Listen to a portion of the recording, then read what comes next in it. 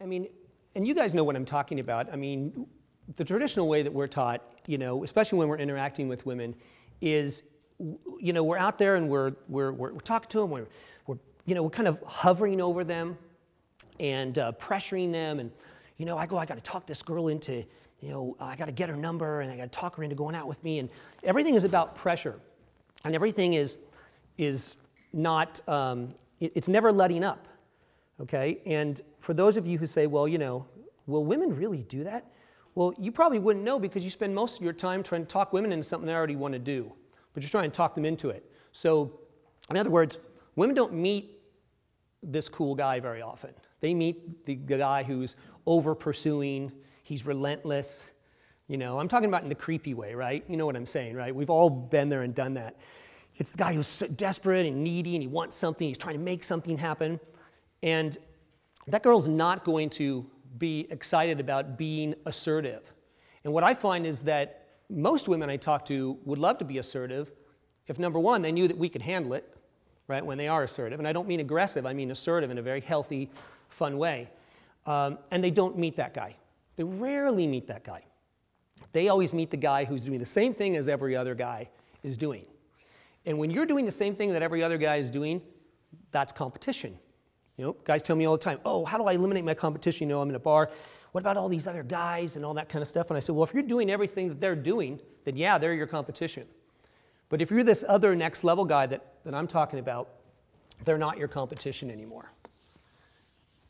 And so that's something to think about. Okay, so nothing sexy about the provider. Now, if you want to be the next level kind of provider, then the next level provider is a guy who provides women with an opportunity to be interested in him. So that's a provider I can stand behind. That's a provider that is sexy. A guy who provides, instead of talking at a girl about himself and all the great things and cool things about him and trying to get her interested, is providing an opportunity for the woman to talk about herself. Okay? Asking questions, right? Providing her an opportunity to be interested. That's really like the number one thing there. We talk at them, and we don't give them a chance to respond in the way that they would like to. Now, if you're chasing women the traditional way, it can also be a tremendous waste of money. As you guys can imagine, we already talked about the situation, and it doesn't have to be on that grand scale, but if you date a lot, and you chase women a lot, and that's your whole thing, even small dates and expensive dates, you start adding them up, and just because you're trying to impress them, it can get quite expensive. You waste a lot of money doing that. It also takes up a lot of your time.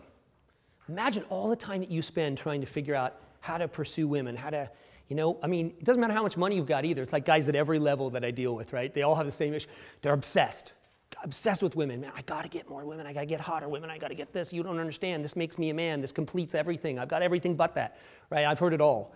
And so we're obsessed with that whole chasing scenario, and we spend a lot of time to that. I mean, shoot, when you think about money, I'll just go back to that for a minute. I mean, people buy cars, homes, clothing, all the kind of crap you buy to get more attractive, to get more women to like you or think you're cooler or richer or better than other guys, right? Again, competing with other guys. When if you just had this one mindset change of backing off a little bit and being the attractive guy rather than the pursuer, those guys aren't your competition anymore. You're in a league of your own. There is no competition unless you run into another guy like that. But then if you did, you'd probably team up with that guy because you're not about competing anymore, you're about collaborating.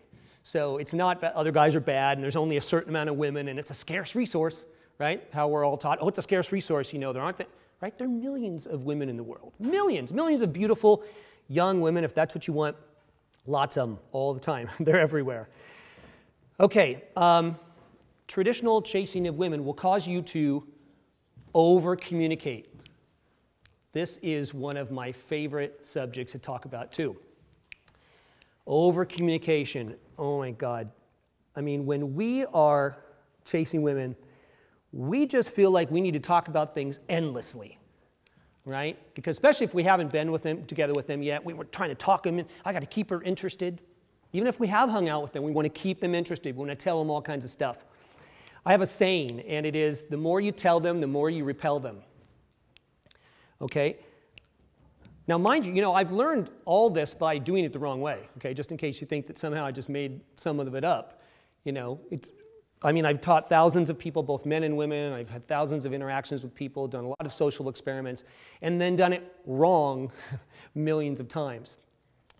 And I can tell you that if you don't create a sense of urgency because you tell them everything, well, why would they get together with you? What's the point of that? Right? They already know everything. If you're going to tell them something else, it should be when both of you are together. Okay? And I'm telling you, I see these guys come up to me and they show me all these super long text message threads or instant message. I mean, they must be like, they go on for sometimes weeks. And I say, hey, so you guys got together? No, but I think I'm going to talk about it soon. We're probably going to maybe get together. I'm like, really? This is your problem. This is over chasing women. This is the old way. And this is exactly why you're not getting together with her. I'm looking at all the stuff you're telling her. And it's the same thing every other guy is saying, right? It's how it's going. You're trying to tease her, right? You're doing all the stuff that they teach you to do in all the books. And you're arriving at the same place, which is generally bad results, right? So like I said, even if you do that a lot, and imagine if you're doing that with one girl, right? Most guys aren't doing that. They're doing it with 2 or 3 girls. Maybe if a guy's good, he's doing it with more. But you can imagine, your whole life is on your phone, going back and forth with women you haven't even met up with, and you probably will never meet up with. So it's a horrible amount of time that's wasted for doing that. All right, so next thing I want to talk about is, so if that's true, then if what I said was true, then why do guys still do it? Why do we all do it the same way, pretty much? So what's that all about? Well, the biggest reason that you do that is because you really don't have any inspiration to do it any other way. You don't see anyone else doing it a different way. You maybe hear about the random guy now and then who says, oh yeah, I just walk into a room and chicks come over to me, right? Which I've said before, actually, but it's more complicated than that. It's not like that easy. So, you're socially programmed to think this is how it works, right? From childhood. Everything we see and hear is to support the traditional courting procedure, traditional dating. And I'll tell you that when I talk to couples and I ask them, why their relationship didn't work out, I can always trace it back to a couple of things. And one of them is always, oh, yeah, he called me and he kept calling me and I said no, and then I finally said yes, which will lead me to something else I'm going to talk about in a couple minutes. So you've got everything around you is leading to that. The media, of course, is a huge culprit. You can take your pick from magazines, TV shows, to commercials. Everything's supporting the current way of doing things. Why do they do that? Because it's easier to sell you stuff when you say, this is what I want, okay, here, we'll give it to you, rather than, no, let me show you something you don't know you want, and I'm going to change your mind, and then I'm going to sell you something. So that's another reason that they would keep going down that road. So if you're thinking in your head, because this is how my mind works, I'm going, why wouldn't people just stop doing that? Well, or why are they telling me that? Because there's something in it for them. Okay, so that's why it's like that all the time. That's, they're trying to support all the stuff, right? You got to get engaged, not get engaged to the right. I was going to say, I love this engagement ring store. Their message is get engaged. That's it, just get engaged because that's all they care about. They just want you engaged. They don't care if it's to the right person for the wrong reason. In fact, if it's to the wrong person, it's actually better for them because then you come back and get engaged again. Buy another ring, see? So I'm just kind of giving you an idea. I'm not mad about it, and I don't want you to be upset about it. If you're a why person and you're wondering why it continues, this is why. So it's nice to have a little bit of to know what's going on.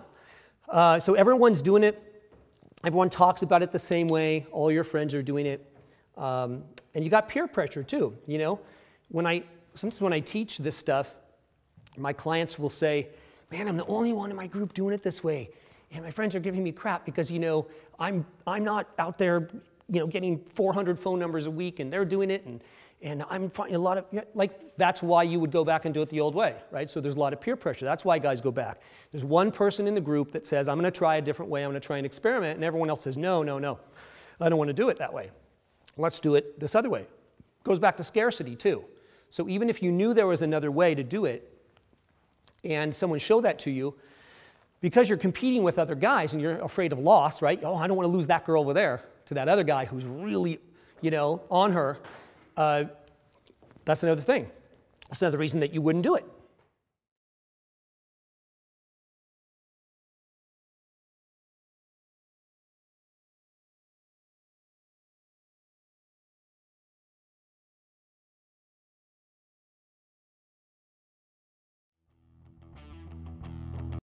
And I know him, he's a legend, he's been around way back in the day when we all got the...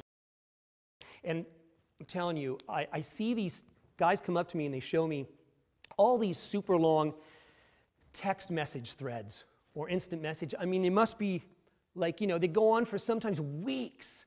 And I say, hey, so you guys got together? No, but I think I'm going to talk about it soon. We're probably going to maybe get together. I'm like, really? This is your problem. This is over chasing women. This is the old way, and this is exactly why you're not getting together with her. I'm looking at all the stuff you're telling her, and it's the same thing every other guy is saying, right? It's how it's going. You're trying to tease her, and you've gotten into it, and you're doing it. Is it possible that women will just switch over immediately? Yeah, it is, because even though they're programmed just, you know, the opposite of way we are, the passive way. So women are, of course, unfortunately programmed to be passive. So we become too pushy, they're too passive. So they kind of wait around, right? They've been taught to wait around, and the right guy will approach you or he won't. Right? Now some girls are assertive, and I applaud them if they are, but very few. And so maybe in conversation with, or you're already sort of like chasing the old way. If you want women to chase you, you have to stop chasing them, period. That's it.